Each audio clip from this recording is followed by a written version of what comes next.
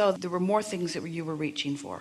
The second thing about money, I know that there is like massive empires of wealth. You have no idea. We've seen. Like, I get that, and people have told me that. Other people that can see it as well, they've told me that. So it's just validation. I know it's there. So. Well, validation from others is not worth anything. Okay. Because. True. You can't offer vibration about that.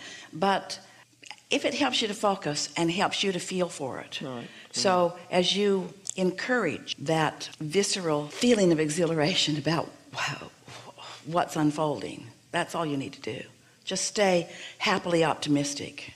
That's all you have to do. Just stay happily optimistic and say things to the universe like, bring it whenever I'm ready for it, and I'll do my best to get ready for it as quickly as I can, but meanwhile I'm having a really good time. I'm satisfied where I am and eager for more. That is the best vibrational stance. I'm loving where I am and so eager for what's coming next. I love where I am and so eager for what's coming next. There's only engines going that way. Yeah. So with money, is that all I'm supposed to do? That's the only thing in your vortex. We've looked and looked and looked. There's no humanity, there's no fun, there's nothing, there's just only money in there. Of course not. Here's the specific answer to you and your specific question. If we can convince you, we'd like all of you to feel this with us. If we can convince you that being in this body and focused on something that is interesting and therefore accomplishing clarity, that's as good as it gets. And it doesn't matter what the subject of your attention is. Focus and find clarity and then experience the evolution of whatever it is you're focused upon. So in the beginning, often it is money, because in your human mind, and we get why, money feels like the key to so many things for you. It provides easier access and easier freedom. It's certainly not the answer to most of what's in your vortex or in your heart, but it is a wonderful facilitator. Certainly not the only thing there, but it's a nice thing to be there. You equate financial remuneration with freedom, and freedom is essential to you allowing for yourself all of the wonderful things that you're wanting. And then once money starts flowing, Esther caught a little piece of a television program last night where the Bill Gates and Melinda Gates Foundation was doing all of this wonderful work all around the world. But the money was important to the work that they are doing. And so once the money began flowing, then their attention could begin turning to other avenues that they were wanting. If the money hadn't been there, then the other ideas could not have flowed behind them. Sort of like that. Mm-hmm. So I should just let my freedom flow and my vortex flow, and the money will flow. Yes, yes, yes. And we would add to that, let your interests flow.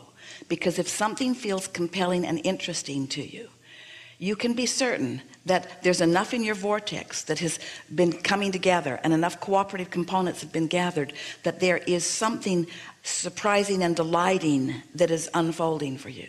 Don't try to get too specific about what it is. You see, often people say, well, I want more money and I'm going to do it in this way and this way. And so it's not only what I want, but you try to figure out how it's going to come, when it's going to come, where it's going to come from, who's going to be part of it. And when you ask all those questions to which you don't have answers, you pile all these engines going the other way on your train. Where if you just talk about what you want and why you want it, now you're open-ended going that way. You're not bringing any undue resistance to your equation, and then the ideas unfold along the way, because it is certain that all that you intended as you came into this physical body is in your vortex, and all that you've picked up along your physical trail is in there, and your inner being knows everything about who you are and what you want, and knows the path that will bring you the most success. And do you know what your inner being terms success? Your happiness, your day-to-day, moment-to-moment happiness. Most people say, my success is about money and influence and power. Well, we're talking about influence and power and money Also, we're talking about connection to source energy, where the energy that creates worlds is flowing through you. But success is about the way you feel. Success is about you closing that gap between you and you. It's like we were teasing yesterday. If you want to toast some bread and you stubbornly refuse to plug the toaster in, you can go through all the other motions, all the successful motions. You're looking right there on the instructions, and you get the bread out and you carefully take the slices out and you wrap the bread back up so it doesn't get stale, and you put it in the toaster and you push down the buttons, and then you wait for quite a long while, but you haven't plugged the toaster in and you're not going to get toast. So what you really want is alignment. And alignment will always bring you joy and satisfaction and clarity, and those are the keys to success, and everything else follows that. Everything else follows that. Thank you. That's very clear. Thank you so much. Thank you. Enough? Thank you. Really good.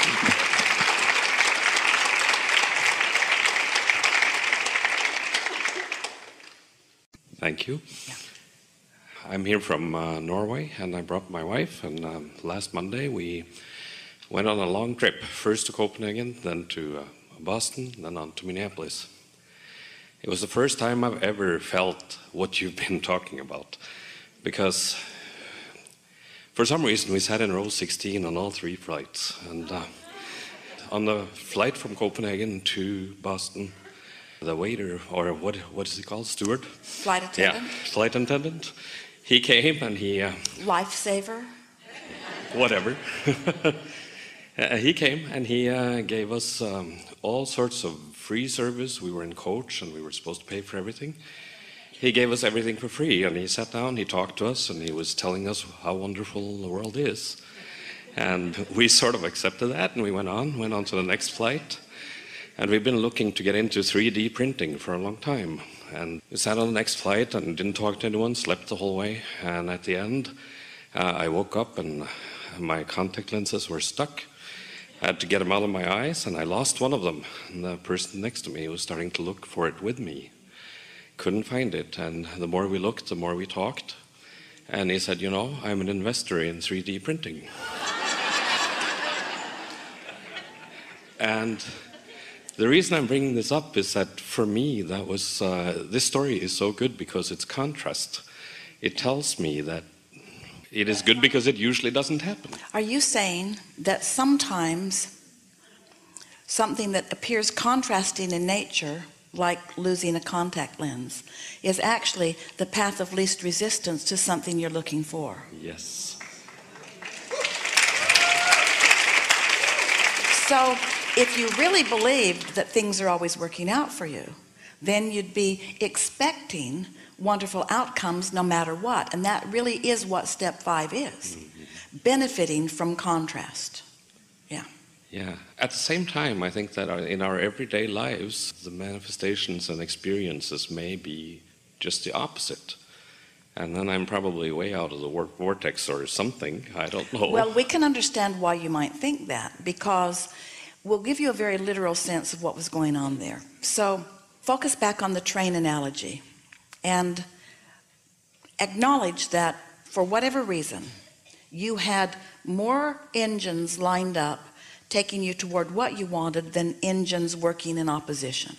So you were more lighthearted, and each good thing that happened caused you to plunk another engine on. So you had more momentum going toward your advantage and less momentum going toward any disadvantage. So then a contrasting experience happened. But because of the positive momentum, this contrasting experience not only didn't hinder you, it actually was of benefit to you. It opened the door for conversation about something that you really wanted. So this helps us say to all of you that things are always working out for you, but your perception of them has to do with how much momentum you've got going toward your desire and how much momentum you've got going in opposition to your desire. So things have always been working out for you, but let's say that instead of you feeling more good than not good, that you had been feeling more not good. let's say you hadn't gotten off on the right foot and you'd had some unpleasant things in your day-to-day now experience that had you pushing against things. And let's say that you were like most people, you're observing what's happening, and so it happens, you feel it, you flow it, it happens. And so let's say you were on that sort of, and let's say that under those conditions you lost a contact lens. Well, your timing would have been different. You wouldn't have been with a helpful person, perhaps. That person may have still been asleep, or that person may have been doing something else. You have so much control.